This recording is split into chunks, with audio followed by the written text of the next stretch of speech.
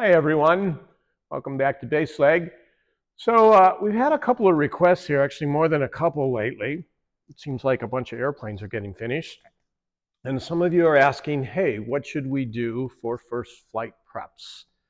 So that's a good discussion. And I know I've written a couple of columns, both for Kitplanes and Sport Aviation, and we'll put those dates and some of the subtitles here so you can go back and research those. But if you're like me, you'd rather somebody talk to you than read, so we're going to try and do some highlights here on some things that I'd recommend you do. And we're going to do 3 separate videos probably over the course of the next week, because there's 3 key areas I think you need to pay attention to on first flights. The first one obviously is the airframe. The second one is the engine. And then the third one, and the really important one, is the pilot. So we're going to talk about each of those independently, okay? And I tell you what we're going to do, we're going to start with the engine. So one of the things, and you want to make certain of your engine, is have somebody else look it over before you run it the first time. And before you run it the first time, I'd recommend that you pre-oil them. The engines, unless you got it right from Lycoming and were able to install it the very next day, oil and stuff tends to run off. It's good to pre-oil it. So you're thinking, where do I get a pre-oiler? Well, I'm going to tell you a quick and easy way to do that. All you need to do is pull all the spark plugs out of your cylinders. Make sure you've got the oil reservoir filled, whether it's the sump on an engine, the remote sump, like on a Rotax engine will work the same way. Again, pull all the spark plugs. And what you're going to do is power up all your avionics, make sure nobody's around the front of the aircraft and you don't have any tow bars or anything hooked up. What you're going to do then is engage the starter, and you can do that for 20 to 30 seconds. You're not going to hurt your starter. I know you'll see the tags when you install your starter, it'll say 10 seconds or 20 seconds max, but that's with all the plugs in there and you're actually having that starter work against compression strokes. When you take all those spark plugs out, you could actually almost stand there and do it by hand for a couple of minutes and you'll get oil pressure. But what we want to do is run that starter again until you got maybe about the most you'll get is 30 to 40 PSI, but you will get oil pressure. And just let it run there for maybe a few seconds holding that oil pressure and you're done. Then you can put all the spark plugs back in. And then, as I mentioned, have somebody else go over that engine compartment. Make sure everything's tight, all the fittings and everything, as you've probably heard me talk about in past conversations or columns. I like to see everybody use some kind of torque sealant, some kind of reminder. You can use fingernail polish, anything out there. Cross-Check is the latest brand. It's nothing but some lacquer paint that's real thick, and put it across every fitting in the engine compartment. That way you know they're all tight, okay? So once we've got it pre-lubed, we're ready to run. Put fresh fuel in the tanks, okay? And then what you're gonna do, we're gonna pressurize that fuel system. So with your mixture all the way back, you're not gonna do that on a Rotax engine, but typically on Lycomings and Thunderbolts, you can pull the mixture all the way back and make sure your fuel is on the selected tank that you wanna use, and go ahead and hit the boost pump. You should see a rise in fuel pressure if you've got a fuel pressure system set up. If you've got a high wing airplane, you're probably not going to have a boost pump. So you're just going to turn the fuel valve on and let gravity do its thing. And we want to check for leaks, okay? Basically, you're going to be able to check for leaks all the way out pretty much to the fuel servo or the carburetor. So if you got a carburetor, you're going to look at that gascolator and make certain there's no leaks there.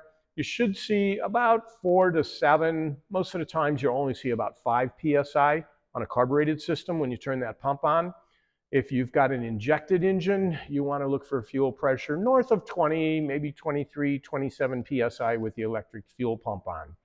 Some systems will be higher. You may have 40 PSI, but you've got a lot of pressure there. So you want somebody helping you with this one. You want to, when you turn that fuel pump on, have somebody be watching your engine compartment for a while. On a carbureted engine, you're going to hear the pump run for a little bit while the bowl in the carburetor fills up, and then you should hear that fuel pump actually change its noise level. You'll hear it going kind of fast, and then it should just kind of slow down once the carburetor fills up, and that's when you'll see the pressure go up as well. On an injected engine, unless you have a gascolator in it, which isn't recommended, you don't need one unless you're from Canada. I think they're still making you do gascolators up there. you're not going to have much fuel flow. You may see, if you have a fuel flow meter in there, you'll probably see a little bit of indication there. You might see 3 or 4 gallons per hour there until it stops once the system gets pressurized, okay? And what you want to do is watch your air box, the air filter area, and make certain things don't start leaking. If you have any leakage past your spider, if you have leakage into the carburetor bowl, maybe the float has stuck because it's sat for a while or something, you're going to see fuel start to pour out of the air box there in the bottom of the engine. If you have a carburetor that's leaking like that, sometimes you can tap it with a rubber mallet, and that will help that float kind of jiggle loose and stop the leaking there, okay? So again, we're going to check the fuel system, check the oil system. We should be good to go with that. For those of you that have a magneto on there, unless you've got 2 impulse coupled magnetos, please make certain on that direct drive one you've put the proper jumper on the key switch so the non-impulse magneto does not want to fire while you're cranking. You'll get a kickback potentially if you don't have that one grounded out, and you can do some damage to the starter case, and potentially the starter ring gear as well.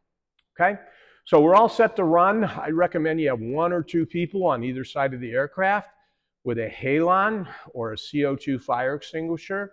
No typical kiddie home fire extinguishers, class whatever they are, ABC fire extinguishers. Okay, that'll just damage. Have them watch and make sure you got your throttle back. We don't want to start up real quick here. Make sure the aircraft, I recommend tying it down on first runs because the brakes typically haven't been set. For sure, use chocks, okay? Make sure nobody's behind you. When you start it for the first time, your eye ought to immediately go to the oil pressure gauge, which we should have had oil pressure when you pre-oiled it, but you want to check it and make certain now with it running.